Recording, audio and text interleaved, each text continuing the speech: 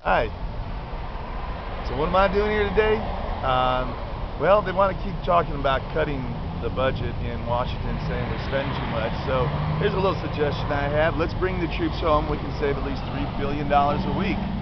That's a couple $1 trillion in 10 years. I think that's a pretty significant start. I mean, because they keep wanting to take it out of children, out of the poor, out of seniors, and cutting their benefits. Well, right now the Pentagon has $1 trillion. They say over the last few decades they can't even account for $3 trillion. So let's bring some good accounting to the Pentagon and bring the troops home, and let's realize that we can only do so much in the world. We'll do what we can, but there's a lot of other countries that can put it for now while we deal with our problems here in our own country. Thank you.